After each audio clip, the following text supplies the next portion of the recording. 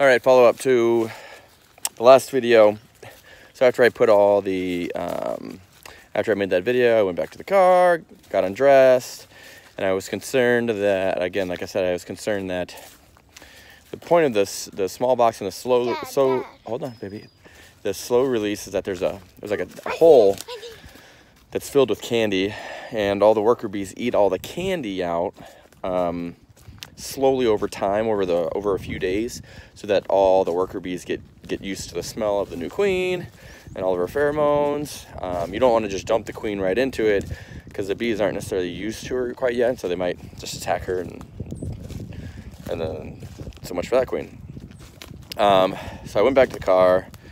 I was concerned because I didn't want to buy a new queen and take the the kind of incubation period of buying a new queen. So I decided I would just go back and take off everything, take out some frames out of the bottom brood box, see if the queen was still in that small box. It's like this big, a small box like this. It only has the queen in it, and hopefully she didn't get out of that, because then I'd have to look through all the 7,000 bees to try to find her, to put her back in the box. She does have a green dot, ink dot, that they put on the back of her, so you could easily find her, but still, it's a lot of bees to kind of go through to find her. So I went back and I took out everything off, got suited back up, took out all the frames, picked up the big box, and thankfully the queen was still in that box. She hadn't gotten out yet.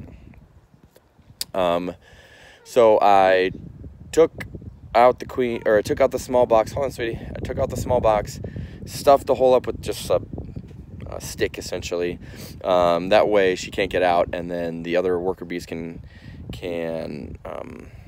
eat the candy away slowly over 3 or 4 days, and then she'll be released. So much better. Feel much better about it. Put everything back together. Only got stung once in the arm, so everything, I think it went successfully. I put up my trail cam right in front of the bee box to see, hopefully nothing bothers it or blows over or something. But I think we're good. So I think we'll be coming back again on Saturday. At that point, I will take out I'll take out the frames to see if they started building stuff on it. I'll check all the sugar water and the pollen to see if they're eating properly. Hopefully they're not all dead. Hopefully I can find the queen.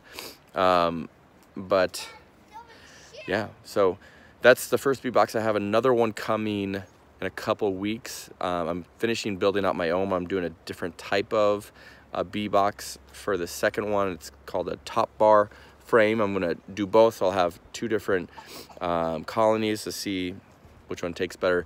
The top bar one that I'm building from scratch, that one tends to produce more wax, which is good, so you can make it into like candles and chapstick and things like that.